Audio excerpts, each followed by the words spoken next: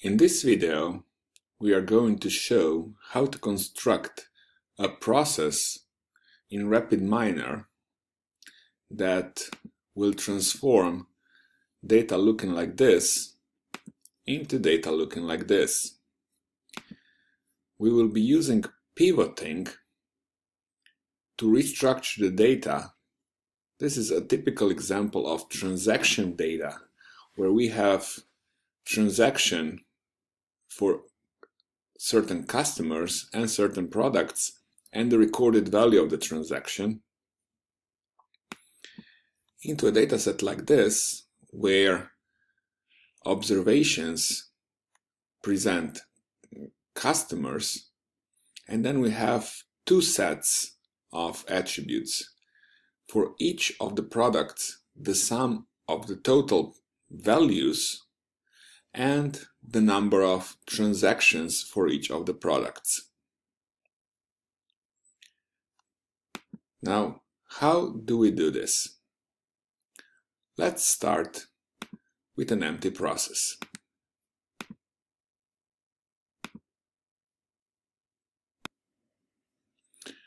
What we need first is our data that we want to pivot. So we import some data or find it in our repository. We can start our process by automatically linking this to the output. If we run this now, we can see that we have our transaction database.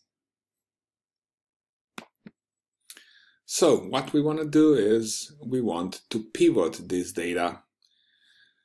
We want to pivot it so that each line will represent one customer and each column will represent a certain aggregation for a product. So what we will need to do is we will need to pivot. So we go to the operators window and start typing pivot. We select the pivot. Now, in the parameters section of the pivot, the group attribute is the one that will generate rows, whereas the index attribute will generate columns of the new dataset. So we want customer in the rows and products in the columns. Everything else will be copied. So we will get one column for each combination of value of the product and the remaining attributes.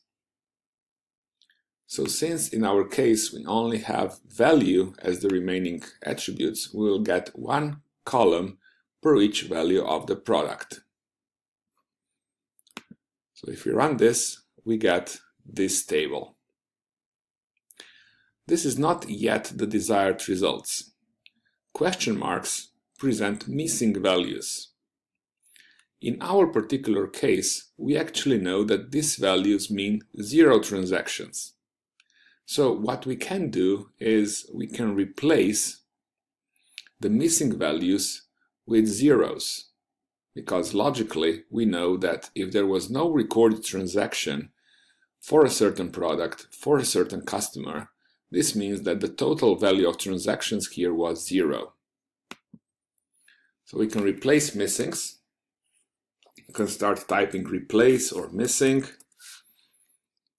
Have the operator replace missing values, where we say that for all attributes, replace missing values with 0 in our case.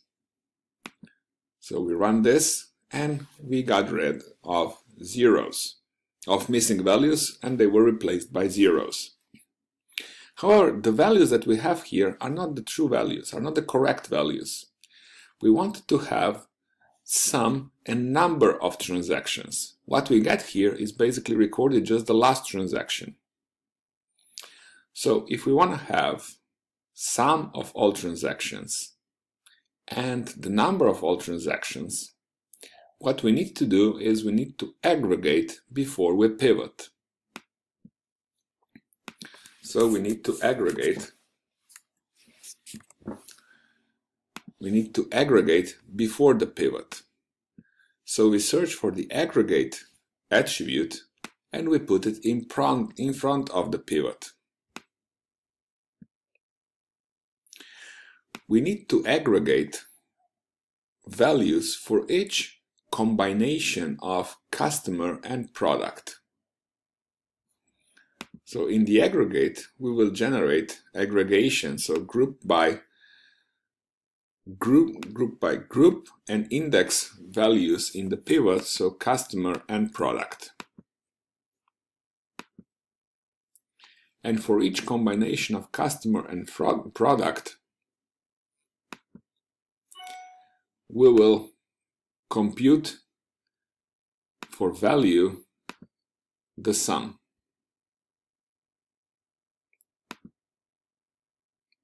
If we want to add, besides the sum of all the values, also count, so how many times did a transaction occur, we can add an entry and say that for value also count the number of instances. If we are now happy with this, we can run the process, and you can see now for each product we get a column for the sum of values and for the count of values. We can improve our output, how it looks like, a little bit further if we rename before we pivot. So we can rename the two attributes. So for example, instead of using sum of the values, we can just use value of all transaction. Then we can add some more renaming. Instead of count value, we can use transactions. If we now run this process, it does what we wanted. So basically for each of the customers, now we get for each of the products, values of transactions with each of the products and the number of transactions with each of the products. This concludes this tutorial on pivoting in RapidMiner.